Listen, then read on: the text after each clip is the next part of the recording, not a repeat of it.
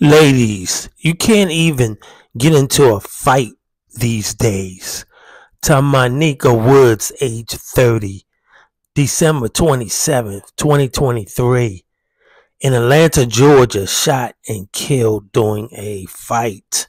For some reason, she was pronounced dead and died inside the McDonald's. God bless her family and friends. Shooting inside a West Atlanta McDonald's. Now at noon, the victim is being identified and the suspected shooter is in custody. So the Fulton County Medical Examiner has now confirmed that TAMANIKA Woods was killed at the restaurant on Ralph David Abernathy Boulevard yesterday afternoon. Stop the gun violence. Why? Because it's not right. Shooting